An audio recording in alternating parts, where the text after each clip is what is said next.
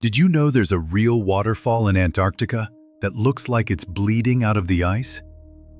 Deep in one of the coldest, emptiest places on Earth, a white glacier is sliced open by a streak of bright, dripping red. No animals, no plants, just endless ice, and something that looks disturbingly like fresh blood. When explorers first saw it, they thought it had to be a trick of the light. It wasn't. The blood keeps flowing, year after year.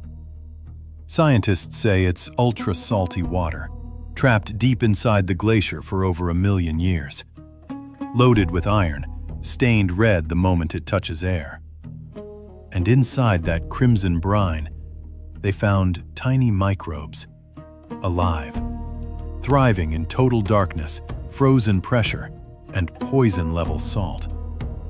A hidden ecosystem, sealed away since before humans existed, quietly bleeding out onto the surface at the bottom of the world. They call it blood falls.